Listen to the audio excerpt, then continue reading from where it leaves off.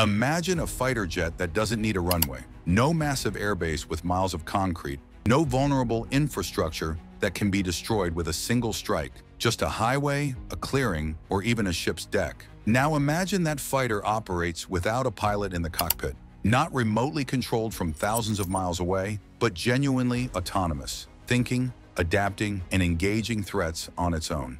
This isn't science fiction. This is Shield AI's VBAT, and it represents something fundamentally different from every fighter jet currently flying. For decades, air power has depended on sprawling infrastructure, runways stretching thousands of feet, maintenance hangars, fuel depots, support equipment. These bases cost billions to build and require constant protection. In modern warfare, they're not just assets. They're targets painted with crosshairs visible from space. One precision strike, and hundreds of aircraft sight grounded, unable to fulfill their mission. We've watched this vulnerability play out in Ukraine, where inexpensive drones have destroyed multi-million-dollar aircraft sitting stationary on airfields. We've seen it in the Red Sea, where cheap Houthi drones force navies to fire interceptor missiles, costing millions each. The imbalance is obvious. High-value assets remain vulnerable on the ground, regardless of their capability in the air. And for the first time, engineers aren't just acknowledging this problem, they've built a solution that eliminates it entirely. Today, we're examining Shield AI's VBAT, exploring how artificial intelligence is transforming fighter operations, and understanding why this platform might represent the future of air combat more than any traditional fighter currently in development. The 4 problems VBAT solves. When the Pentagon issued requirements for next-generation combat aircraft, they outlined challenges that traditional fighters simply cannot address. Shield AI, founded by combat veterans and aerospace engineers, identified 4 fundamental problems with legacy air power and designed VBAT to eliminate each one. Problem 1. Runway dependency. Without runways, conventional fighters become museum pieces. They're engineering marvels that can't operate. The VBAT's vertical takeoff and landing capability eliminates this vulnerability entirely. It can launch from almost any terrain: desert hardpan, forest clearings, parking lots, even moving ships. The launch and recovery vehicle is compact enough to deploy from standard military trucks, creating instant launch sites wherever they're needed. Problem 2. Logistical complexity. Legacy jets require massive support infrastructure, fuel convoys stretching for miles, maintenance hangars with specialized equipment, ground crews numbering in the hundreds.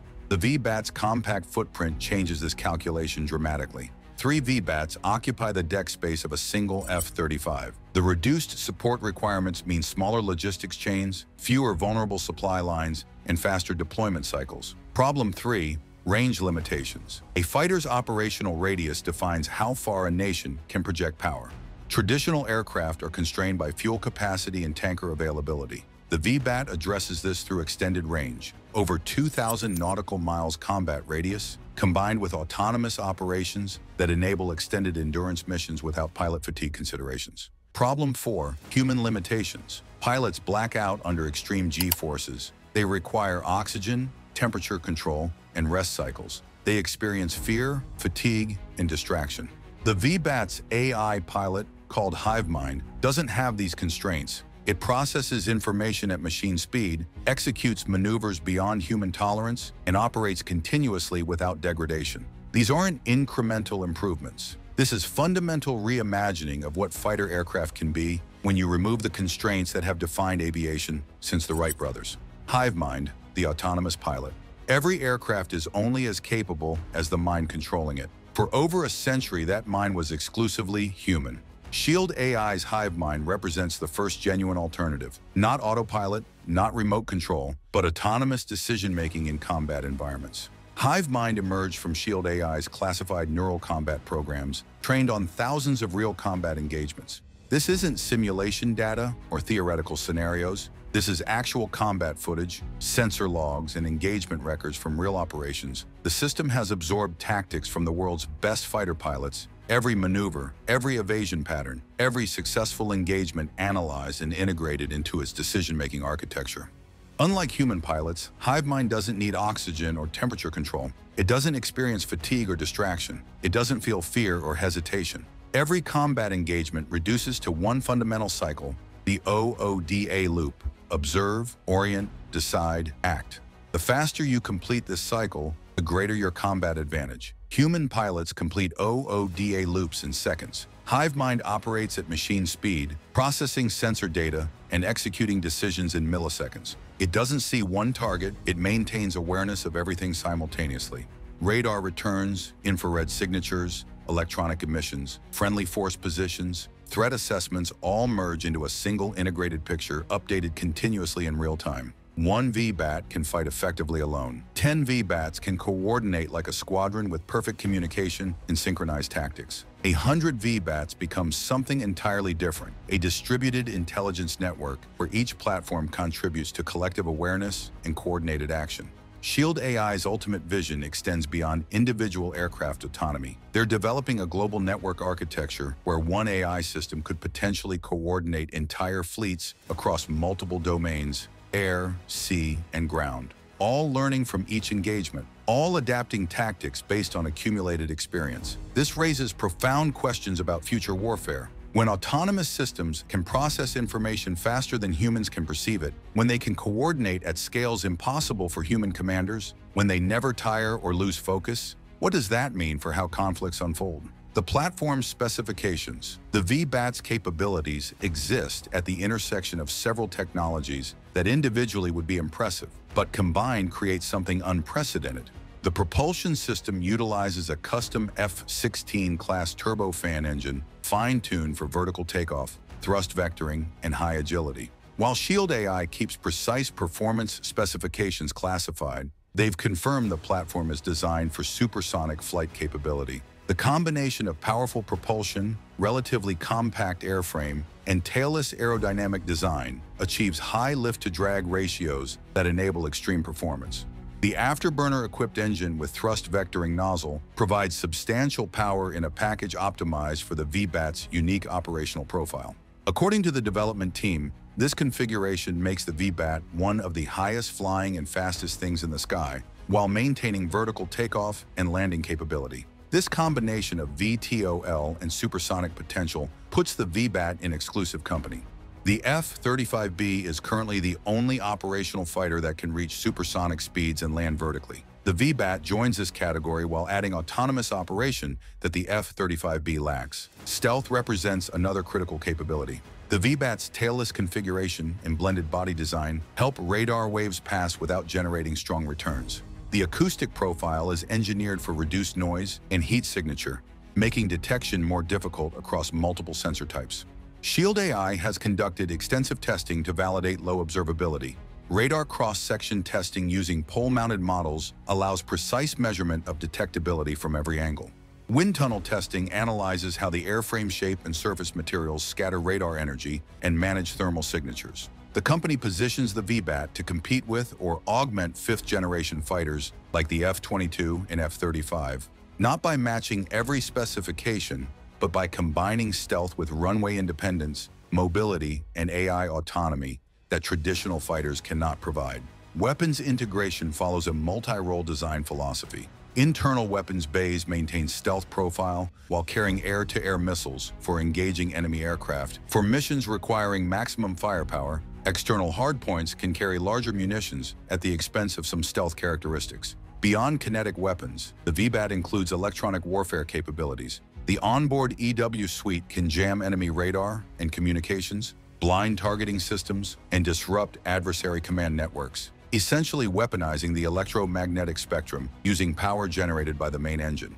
The critical capability that distinguishes VBAT from other unmanned systems is its ability to autonomously close kill chains. It can find targets using its own sensors, track them through maneuvering, and engage them without requiring third-party targeting data or human authorization for individual attacks within predefined mission parameters. Operational advantages. The VBAT's design creates operational advantages that become clearer when you consider realistic combat scenarios rather than just technical specifications. Consider the Pacific Theater, where vast distances separate potential conflict zones from friendly bases. Traditional fighters operating from Guam or aircraft carriers have limited time over target areas due to fuel constraints. They depend on tanker support that itself becomes vulnerable to long-range missiles. VBATs could deploy from distributed locations throughout island chains, operating from sites impossible for conventional fighters to use. Each platform operates autonomously, reducing the command and control burden on human operators, while maintaining coordinated tactics through the hive mind network. When one VBAT detects threats, every connected platform receives that information instantly. When tactics need adjustment based on enemy responses, the entire force adapts simultaneously. This distributed yet coordinated approach creates resilience. Destroying individual platforms doesn't collapse the network or eliminate capability. The logistics advantage compounds over time. Supporting conventional fighter operations requires enormous supply chains. Fuel trucks, munitions convoys, maintenance equipment, and spare parts all must reach forward bases continuously. Each supply convoy becomes a target. Each fuel depot represents vulnerability. VBAT's reduced logistics footprint means smaller, more distributed supply requirements. The platforms can operate from locations where supporting traditional fighters would be impossible or prohibitively expensive. The economic calculation matters enormously. While exact VBAT costs remain undisclosed, the platform is designed to be producible in large numbers at a fraction of manned fighter costs. When you remove life support systems, ejection seats, cockpit displays, and extensive pilot protection, significant weight and cost savings result. More importantly, you can accept different risk calculations. Losing a VBAT is losing a machine and its weapons load. Losing a manned fighter is losing a machine, weapons, and a pilot who represents millions in training investment and years of experience. This doesn't mean VBATs are expendable, but it does mean commanders can employ them in scenarios where manned aircraft risk is unacceptable. The broader implications. The VBAT exists within a larger ecosystem of emerging technologies that together might fundamentally transform air combat operations. Consider the potential integration with systems like Lockheed Martin's vector drone swarms. Imagine VBATs operating autonomously, with each platform controlling hundreds of smaller drones. The VBAT provides high-performance capability, while the drone swarm extends sensor coverage and multiplies engagement capacity. The VBAT's hive mind coordinates this entire network, scanning terrain, tracking targets, coordinating attacks across domains simultaneously. No radio latency, no miscommunication, just one distributed intelligence network operating with machine precision. This concept extends to other emerging technologies. Electric propulsion systems under development could provide instant torque response, extended endurance, and dramatically reduced thermal signatures. Near-silent flight combined with stealth characteristics would make detection extremely difficult until weapons release. The convergence of AI autonomy, advanced propulsion, and networked operations creates capabilities that exceed what any individual technology could achieve. This isn't just evolution. It's a fundamental shift in how air power projects force. However, significant questions remain unresolved. How do autonomous systems operate under rules of engagement designed for human decision-making? When AI makes engagement decisions at machine speed, how do you ensure accountability? When systems operate beyond human perception and reaction time, how do commanders maintain meaningful control? These aren't just technical questions. They're ethical, legal, and strategic challenges that technology alone cannot answer. The military will need new doctrine, new command structures, and new frameworks for employing autonomous combat systems responsibly. International implications are equally significant. When one nation deploys autonomous fighters at scale, others will feel compelled to match capability. This could trigger autonomous weapons development races that accelerate faster than human-controlled programs because the development cycle doesn't include pilot training or human factors engineering. Production timeline and challenges. Shield AI has announced ambitious production timelines that, if achieved, would represent remarkably fast development for fighter-class aircraft. Initial VTOL demonstrations are projected for 2026. This means proving vertical takeoff and landing capability, validating flight control systems, and demonstrating basic autonomous operation within approximately 1 year from now. Combat-ready status is targeted for 2028. This implies completing weapons integration, validating sensor packages, proving hive-mind decision-making in realistic scenarios, and achieving whatever certification standards apply to autonomous combat systems. Full production is planned for 2029, suggesting transition from test articles and demonstration platforms to serial manufacturing within 3 years. For context, traditional fighter programs typically require 15 to 20 years from concept to operational deployment. Several factors might enable this accelerated timeline. First, modern computational design tools allow extensive virtual testing before building physical prototypes. Second, removing the human pilot eliminates thousands of design requirements related to crew safety and life support. Third, the company benefits from existing engine and subsystem technologies rather than developing everything from scratch. However, significant challenges remain. Autonomous combat systems will face intense scrutiny from military leadership, civilian oversight, and international observers. Proving that hive mind makes appropriate decisions under combat stress requires testing scenarios that are difficult to replicate outside actual operations. Weapons certification typically requires extensive testing to prove reliability and safety. Each munition type must be validated through multiple test launches under various conditions. Electronic warfare capabilities must demonstrate effectiveness against realistic threats without causing friendly force interference. The regulatory environment for autonomous weapons remains uncertain. International discussions about autonomous systems continue without clear consensus. Domestic oversight mechanisms are still evolving. Shield AI will need to navigate this complex landscape while advancing technical development. Manufacturing scale-up presents another challenge. Moving from hand-built prototypes to production line aircraft requires establishing supply chains, training workers, implementing quality control, and achieving cost targets that make large-scale procurement feasible. What this means for air power.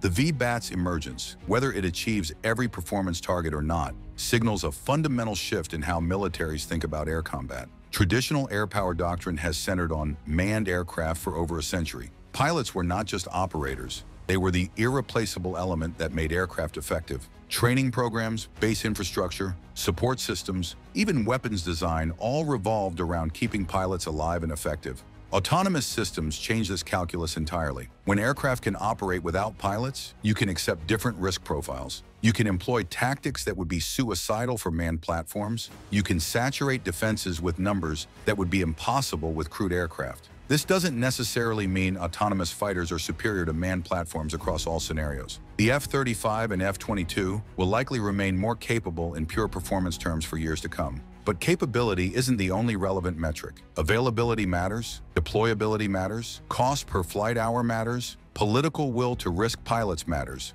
The VTOL potentially offers advantages in each of these dimensions, even if it can't match the absolute performance of top-tier manned fighters. The most likely future involves mixed operations where manned and unmanned platforms operate cooperatively. Human pilots and advanced fighters could command autonomous wingmen, leveraging AI processing speed while maintaining human judgment for critical decisions. This hybrid approach might prove more effective than either manned or unmanned systems alone. The autonomous revolution. The VTOL represents more than just another aircraft entering development. It embodies a fundamental question about the future of warfare. When machines can think, decide, and act at speeds humans cannot match, what role do humans play in combat operations? We're witnessing the early stages of a transformation as significant as the introduction of jet propulsion or stealth technology. Autonomous systems won't just supplement traditional forces, they'll create entirely new operational possibilities that didn't exist before. The technical challenges are substantial, but solvable. The ethical questions are profound and ongoing. The strategic implications are still unfolding as military planners work through scenarios where autonomous systems change conflict dynamics in ways we're only beginning to understand. Whether the VTOL achieves its ambitious timeline or faces delays and technical hurdles, the direction is clear. Artificial intelligence is coming to air combat. The question isn't whether autonomous fighters will fly, it's how quickly they'll become standard rather than experimental.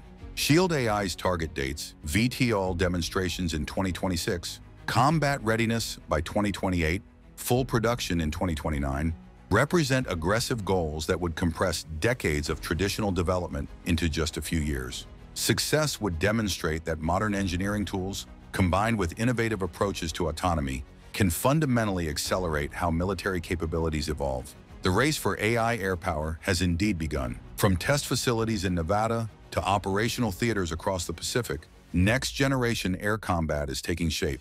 The fighter that doesn't need a runway, doesn't need a pilot, and doesn't need to fear, that's not a distant future concept. That's what Shield AI is building right now. If you found this examination of the VTOL and autonomous fighter development valuable, share your thoughts in the comments. Do you think autonomous systems will become dominant in air combat? What concerns you most about AI-controlled weapons? How should militaries balance innovation with oversight? Let me know what you think. And make sure you're subscribed for more analysis of emerging military technologies that are reshaping modern warfare. Thanks for watching.